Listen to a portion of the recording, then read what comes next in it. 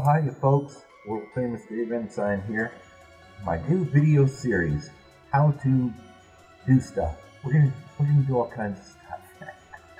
The world's been a sad place lately, and especially over the last year. I think we all need to relax and make something, and that something is gonna be a Tiki Bird. That's what we're gonna start on first. A fully animatronic Disney-style Tiki Bird. Pneumatic power, brass cylinders, as close to the originals as I can possibly get, without any real blueprints, without any real measurements. I'm just gonna go for it and see what we get. My love for the Tiki Room goes back to about 1975 when I first went to Walt Disney World, and it was Tropical Serenade. It's called the Enchanted Tiki Room. Man, I was blown away. My brother and sister never liked shows because they would rather be on a ride. To me, I don't know what the difference is. They're moving, and that makes it better. I don't know. But I could sit there and watch the Tiki Birds forever. You know, Country Bears, same thing. And I would always try to look in their mouth, or try to see some sort of mechanism, like how is this done? What is happening here? How is this possible? And long about high school, we were sitting around in the library. And my friends and I, we took physical education, but early on we told the coach, there's no point to this. We're a bunch of dorks. We're not going to join the football team. And we have a library pass. So for the entire year, we went to the library, and we would pretty much just sit in there and flip through National Geographics, and do the thing where you erase. Take a pencil eraser and you make a cartoon bubble over someone's head and write something ridiculous in there. And it was all fun and games. And all of a sudden one day, my friend Kevin Saletti says, "I didn't know they had Minnie Mouse in Borneo." What the hell are you talking about? And what he was talking about was this August 1963 National Geographic. And many of you probably seen it before. But he handed me this issue. It set me on fire. It really did. And I'll show you why. My goodness. Well, first of all, there's a huge story about Walt Disney right out of the gate. Mostly about cartoons and things. Look at this. This nice man is programming a Tiki Bird. Can you get a little closer to that? Look at that. I think that's X Intensio, if I'm not mistaken.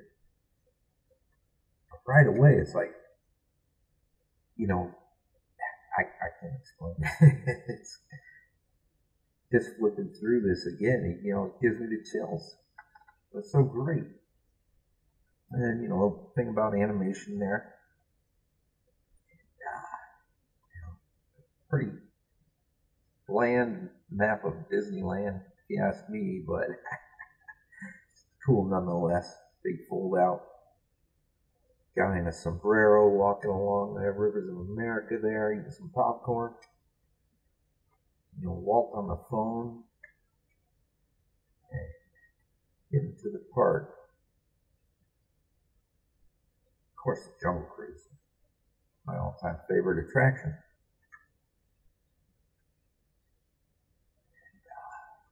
There goes little Tinkerbell. Mine trains in Nature's Wonderland. But this is where it starts to get really intense for me. because these men, that's Jack Gladish on this side, and Bud Washoe, I believe, and of course they're working on a caveman for the World's Fair. But right behind them is a tiki bird up on the perch in the workshop there. You know, probably one of their extras or what have you, because I believe at this time it was already open. I might be wrong about that, but really, you know, I can't dork out enough about this because seeing this stuff was just fantastic. And you know, Jose, you know, Leo the Tombs over here working on a bird. Look at this fascinating picture. I'll get an up close of that for you here in a minute, but this little picture really sparked my imagination. I had to know what this stuff was, and I eventually learned. And of course, going on to Abraham Lincoln's head, you know, all these brass parts. I love it. All milled out. Perfect. There's Jack Gladish again. Now, this issue has inspired a lot of greats in our industry. Garner Holt, for example, mentioned this to me one day at lunch. You know, this very book inspired him to go into animatronics, and you all know how it went from there. My pal Billy Bob, same thing. He was struck by this, had to get into animatronics, and he did. And he went to work and co-created the Showbiz Pizza Rock-afire Explosion. And oddly enough, Billy Bob hired Jack Gladish from the guy in this book. He hired this man to work on the showbiz stuff in its infancy. I don't know where he ever wound up. I've seen an interview or two, but it's a small world, that's for sure. Let's take a look here at some other stuff. You know, this is pure magic. I love seeing this. I mean, Walt looks like he's truly enjoying himself. Look there, you know, teaching little kids to go ahead and touch the animatronics. How lucky can you get? And of course, over here in Florida, it was a different feeling altogether. We had a Florida Citrus sponsorship, you know, and it was everything was very grand over here in Florida when it was built. And, you know, for better or worse, the tiki room was much bigger. Everything sort of had the paint jobs on the birds, you know, and the fur and feathers for the Florida version were very groovy. 1969, you know, 1970, 71 colors. And they were very citrusy, like orange and yellow and, you know, colors like that. A lot of green. And that's what we got. And of course, ours was called Tropical Serenade. So people used to say, let's go in the tiki room, you know, and someone else would mention Tropical Serenade. They would, what are you even talking about? So that's how that started. Let me see what else I got here. Now, here's that picture again.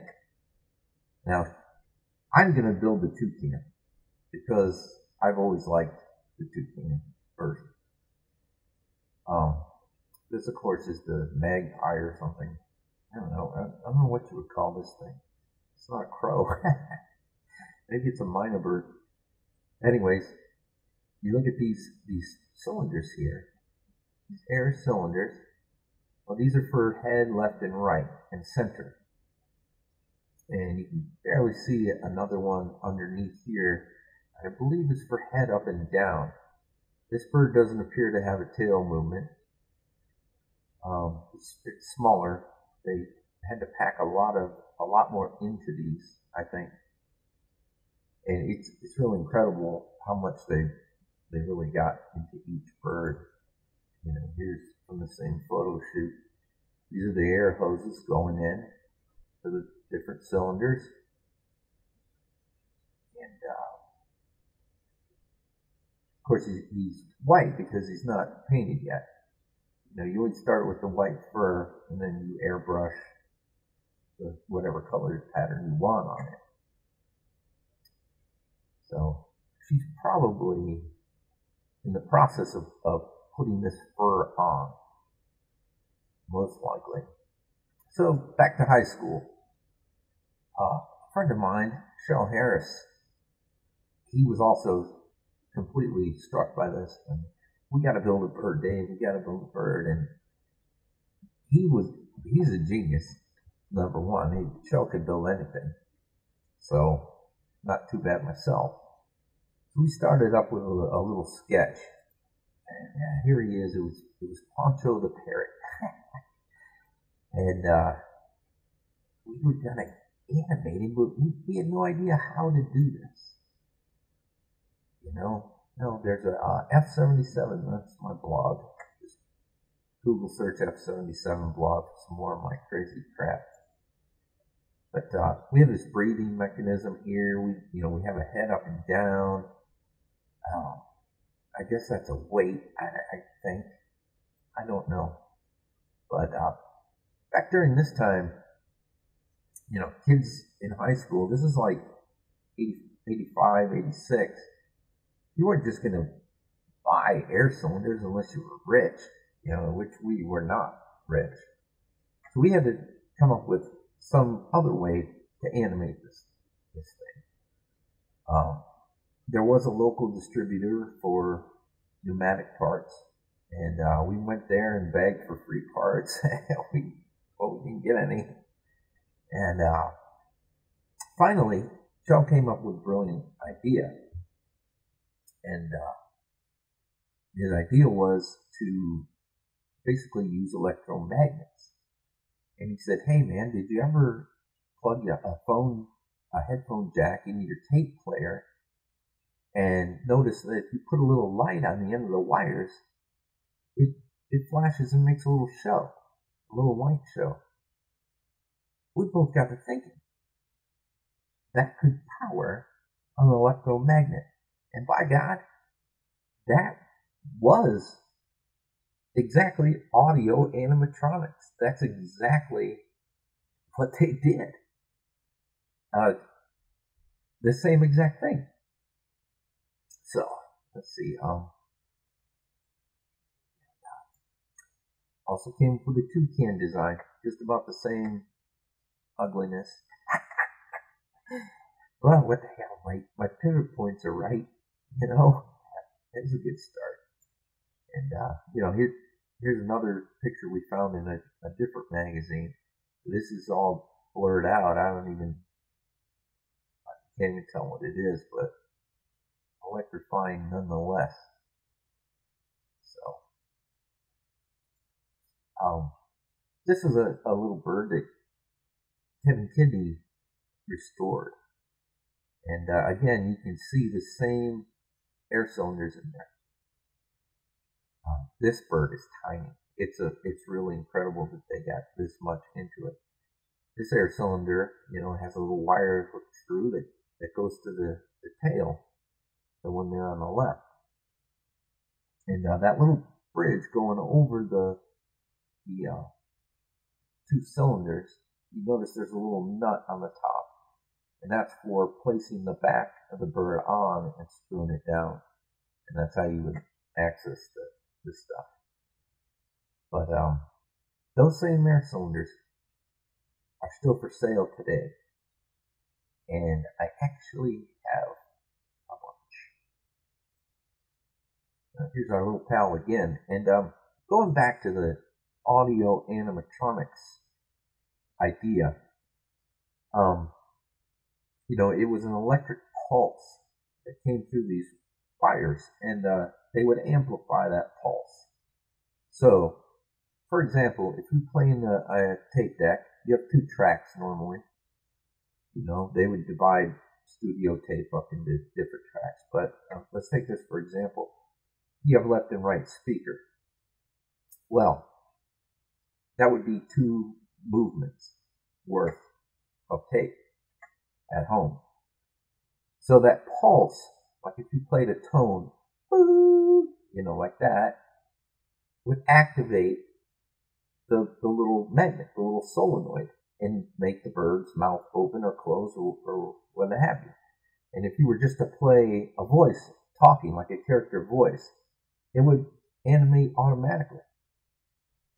And it's kind of important because as you see this bird's legs here, the picture there on your right, there's 2 little wires that run into the back of his legs. Now, there would be 2 air hoses running up his legs, but obviously you can't fit all that in. So what they've done there is they've run it up the back. Well, those are for the mouth. And the soundtrack would come through those, and the little electromagnet inside his mouth would open and close right along with the audio animatronics. You don't see a lot of that. A lot of people trying to explain that. That's the way it is. And another thing is, you hear the story about Julie Andrews in Mary Poppins. She had the little bird on her finger. We all know that scene. Beautifully animated. Well, that bird was mostly electromagnets. And that's why there's that story that the bird actually shocked her. She tried to shake it off her hand. It had electricity going into it. So, let's see here. Let's switch to this. This is about all I have to go on, really. It's a 1960 patent by Wafel Rogers. And what you're seeing here is that cylinder shape in the middle of the bird has a rod going through it. And when that rod is electrified, it pulls one way. When its electricity is off, it goes the other way. So you could make him move his tail, mouth, pretty much simultaneously, back and forth. And it has the wires going down the legs, and to control it. So out of one of these things, you get 2 movements. And here you are with the dual track tape machine. And the amplifier, one track plays the bird's noises. The other side actually actuates the bird, audio animatronics. And here's a picture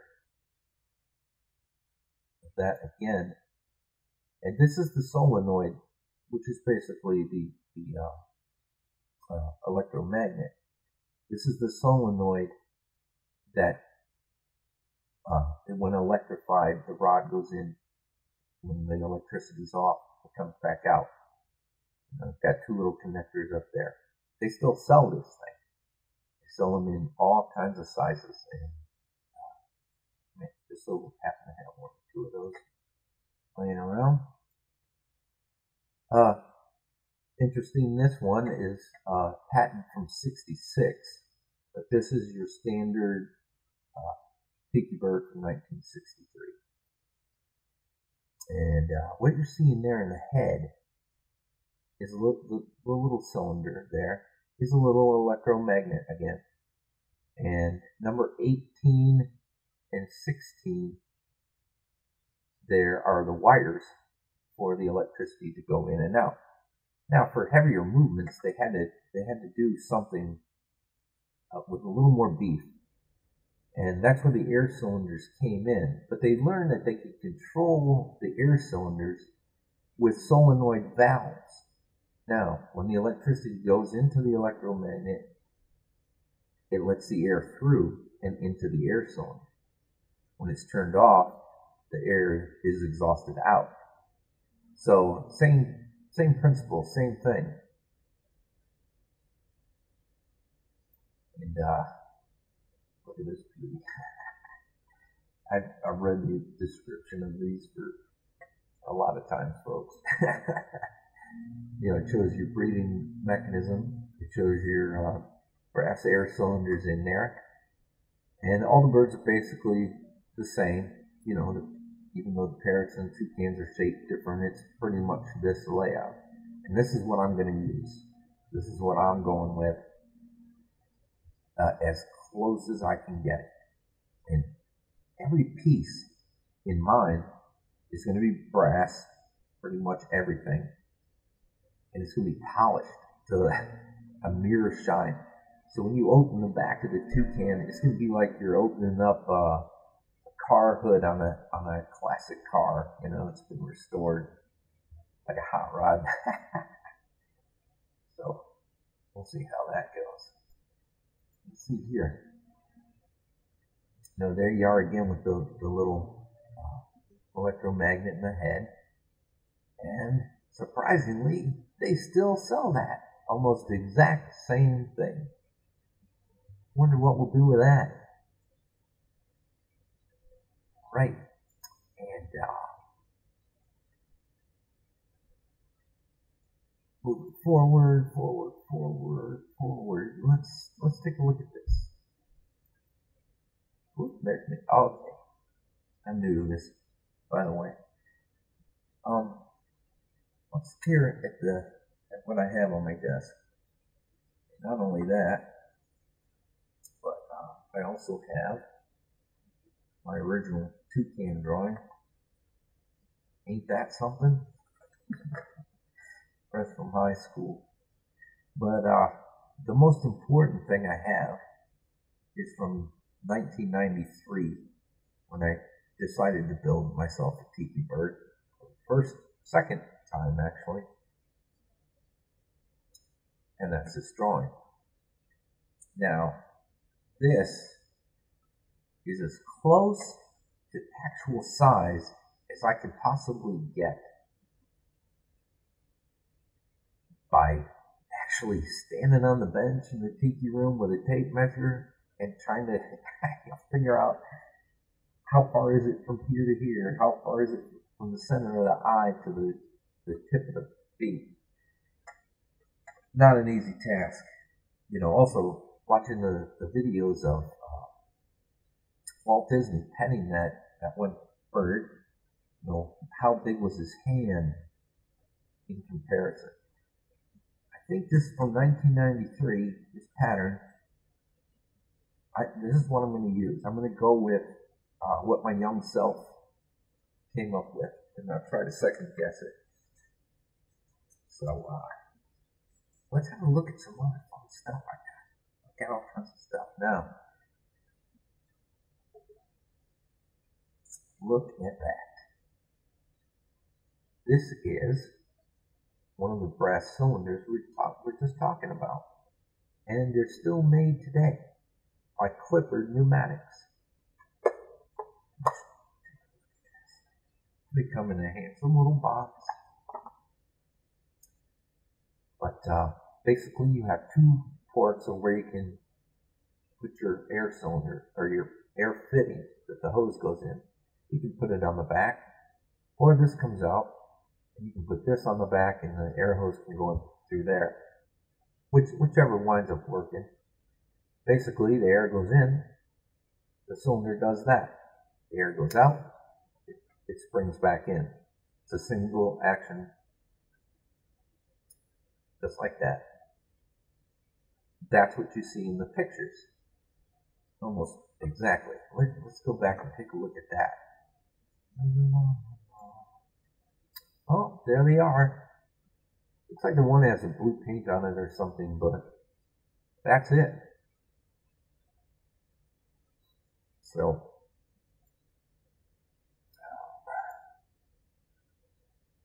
I have enough. I have that one. Excuse me, little monkey head. This little monkey head I made. Isn't that cute? Everybody likes a little monkey head.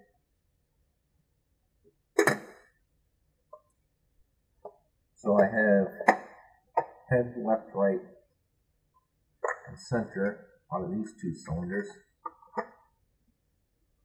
That this air fitting needs to go. Number one is too modern.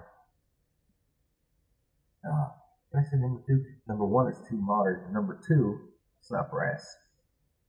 So you get some little brass barb fittings for these. Alright, there we go. Those are going to go in there. Breathing mechanism. It's another one. As you can see in that Leota Tunes picture, it goes on the underside of these other two. So it's gonna look down here somewhere.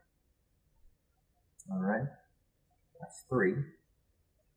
I think the mouth is gonna be an electromagnet. I think I should do it that way. For audio animatronics sake. Now this one, it's used at Disney, or was, in such things as chickens. You know, in Pirates of the Caribbean, their head left and right would be this cylinder, and this big cylinder acts the same as these little ones. Spring action in there. But I was thinking I might have to use this, or get myself a smaller one. Just maybe, I don't know, half the size. Because I'm dealing with a larger area out here. You know, it's going to put a lot of weight on this body tilt motion. I'm pretty sure this isn't enough to do that. I got this old dog here, that's the same as those. But it's going to have to be something substantial, because that's the only way I can see it, this weight being moved properly. Might have to get a smaller one, but that's alright too. Alright, so, unrelated, check this out. Of course, I won't use this one, but this little air cylinder. Look at that. Is that incredible? Look at this little fella. Same thing. Air goes in, you can barely grab it. Did you know? That would easily work in a little bird's mouth these days. I don't think they had these back then. I'm pretty sure they didn't. Keep those around there. To go with the brass idea and the shiny brass, I'm going to use clear air hose, because it just looks cool. It's gonna look cool that way. You notice in the other pictures, you have the different colors so you can tell them apart, and that's cool. But I'm going to go ahead and do clear. Now, controlling this whole creature is this little device. Hold it up, you can see it. Green screen. Let me see that part. This is made by frightideas.com, and they are basically a haunt industry supplier of controllers and things, for pneumatics, you know, motors, light effects, whatever. But I've used them in the past several times, and for the price, you cannot beat this machine. Basically, your show is only limited to the size of the SD card you put in the side of it. So this 256 megabytes, this runs a long show. And you got your power supply. You can go DMX if you want. You know, if you want to also have a spotlight under the bird, you know, to control things like that. You can also have inputs over here where you can have a trigger or you can have a motion sensor. Your friends walk in front of the thing, you know, it starts doing its show. My siestas are getting shorter and shorter. Then up here you got 1 through 8 are your solenoids, and it can control 8 movements. This little box.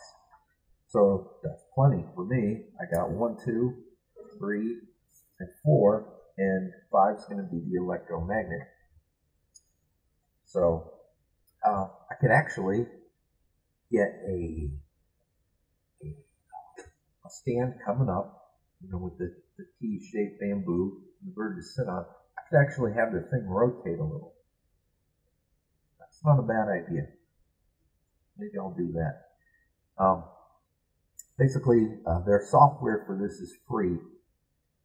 You can also buy the cable that runs in here and into your laptop, so you can program the mouth movements exactly to the soundtrack. The whole show, right? To whatever soundtrack you want. You can put in Florida Barker Bird, Disneyland Barker Bird to go in there, you know, Jose show, whatever. It's endless possibilities. And this is a little big, and it's not period, but it'll work for sure. This is for a little heavier duty type cylinder, but this is your electromagnet / solenoid valve. When the power goes in here from the controller, it channels the air in or out. So with a cylinder like these, you would plug one port or have it as an exhaust or exhaust on the bottom, and each function gets one of these. So I have all these ready. Also have the manifold that fits on. You'll see the whole thing because we're going to put it together right here on this channel. Absolutely. First thing we're going to do is sculpt this bird, and I'm going to use oven baked polymer clay with Sculpey, Fimo, what have you, because I want to be able to bake it and I want to be able to sand it. I want to make sure I get this all nice and smooth, you know, perfect, absolutely perfect. These eyes, I have my calipers, I can measure it right now, but these eyes I'm going to get from Mackenzie Brothers Taxidermy, and they have an eye, a glass eye, looks exactly like a tiki bird, which is freaking great. As far as color scheme, I think I'm going to go with that orange, yellow, even red, groovy color scheme. You see it in some pictures online. I don't have one right here with me, but you see this very citrusy, you know, 70s groovy looking bird. I think I'm going to go with that color scheme. I was thinking green and purple before, but I want this to be, you know, like something I saw in my childhood. That's going to be great. And for the fur, we're not going to get all fancy, I'll tell you that. We're going to use regular fur cloth, because I've noticed that in some of the newer tiki birds, like Rosita at Disneyland, who's in, you know, out there in the that new area next to the Jungle Cruise, she looks a little heavy, a little fat, like maybe the fur cloth is too thick. I don't know, but I'm gonna show you how to get around that. And feathers, we're gonna order them from the same place that Disney got feathers from all those years ago. And they're a little expensive, but we'll pull through. We'll get it. And that's about it. Any questions, comments? Feel free to comment. Feel free to subscribe so you don't miss anything. We're going to do other things as well. This is going to be an expensive project with the brass parts for the inside. So in between waiting on those things, we'll work on other stuff. Like first thing I want to make is a diorama of a scene from Ford Motor Show at the World's Fair, Magic Skyway. That'll be fun. Sculpt the little dinosaurs, you know, to keep me busy off the streets so I'm not causing trouble. Alright, so, again, please subscribe, comment if you like, any questions about anything, feel free. Thank you. Bye.